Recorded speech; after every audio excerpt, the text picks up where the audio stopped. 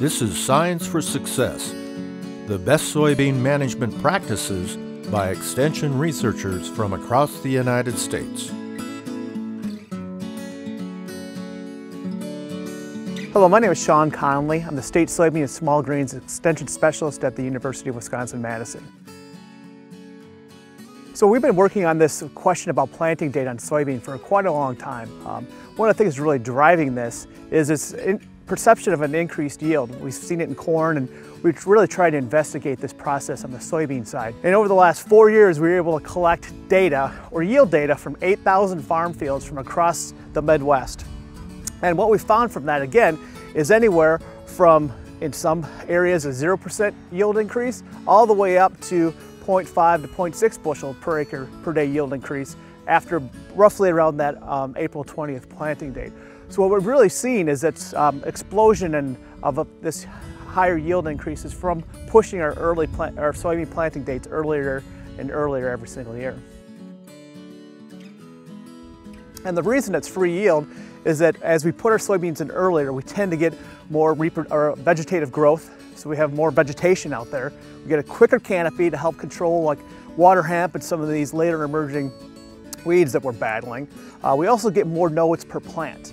And with these increased nodes, I average probably 2 to 3 extra nodes per plant. And if you just do the quick and dirty math, 2 to 3 extra nodes per plant, 3 pods per node, and 3.3 seeds per pod, there's your 5 bushels on a per acre basis right there.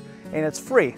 It didn't cost the grower anything to go out and as an additional input. So I think growers are kind of interested in this and how they can really push yields on their own farm.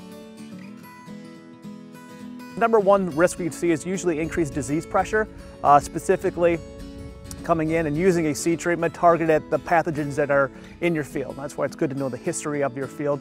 We see a lot more Phytophthora and Pythium early, but the biggest one that we're really probably battling against would be sudden death syndrome. It's usually a higher risk when we do plant early. However, what we've really done is done a lot of research looking at this, and even if you do have a higher risk and do get SDS in your field, the yield loss associated with that is usually less than if you would delay your planting. The recommendation used to be if you have SDS, delay your planting. Now, one of the risks we do get, and we did see this in northern Illinois, is frost damage. With that, generally we need a temperature below 30 degrees Fahrenheit for an extended period of hours. 2 to 4 hours is when we get that injury. So if we did lose a few stand here, if you look at our data, and I'll give a range across the Midwest, generally the range is anywhere between 50 and 70,000 plants. You don't do anything. Because we've got data, picture data, imagery data showing that even at 50,000 plants per acre, you can get a full canopy if you plant it early. It just takes about a week longer for that canopy to close at that lower population. That's why we just encourage farmers at that point, invest in that residual herbicide, keep those weeds down so the canopy can close, and then you can move on with very little yield loss at that point. Probably the top 3 things that I want growers to think about when they're going to go and plant early is number 1, check your crop insurance dates. Number 2, understand that early planting might not work on every single field and every soil type. Do a little bit of experimenting. However, remember, this is free yield. And the third thing is understand that if you are going to be making this change, it's a total management change. So you might have to have some equipment upgrades.